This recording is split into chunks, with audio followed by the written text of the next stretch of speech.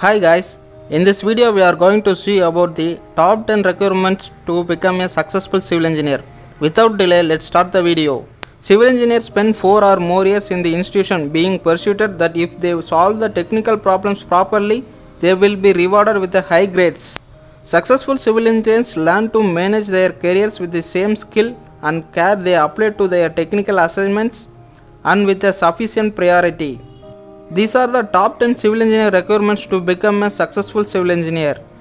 A good civil engineer should have a proper knowledge of different tests of building materials. Some important tests are: number 1 is concrete test, slump test, compression test, split tensile test, soundness test, etc. And number 2 is soil test, core cutter test, compaction test, sand replacement test, triaxial test, consolidation test, and etc. Number 3 is bitumen test, ductility test, softening point test, gravity test, penetration test, etc. Second is investigation of soil. Various soil tests are conducted to determine the different settlement and stability of soils before starting a construction. So as a civil engineer, you should have enough knowledge of these tests which are performed at the site. Third one is uses of surveying instruments. Uses of surveying instruments like the total station, theodolite, etc. is also mandatory knowledge for a civil engineer. These instruments are used for marking and measurements. Fourth one is standard codes used in construction. Every country has their standard safety specifications for construction related work. Example, IS code. All new construction should be done by following all the rules and procedure mentioned in the standard codes. Otherwise, chances of failure of a structure will be always high. Fifth one is bar bending schedule. Bar bending schedule is an essential chart for civil engineers.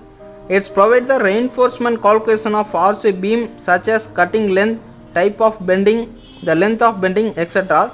Sixth one is drawing and design. Drawing and design are the primary keys of an ongoing project. It provides all the required specifications of that project. Every site engineer should have the analyzing power of such as drawing and designs. Seventh one is estimation and bills.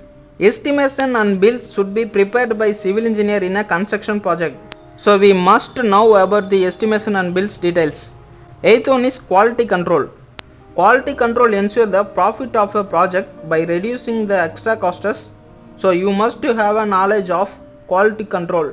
Ninth one is on-field management. Knowledge of formwork, concreting, safety measurement, etc. is also key aspects. 10th one is coordination with the labor. As a civil engineer, you must know how to deal with the laborers in a site. So we need to coordinate with the laborers and need to know how to manage the laborers in the site.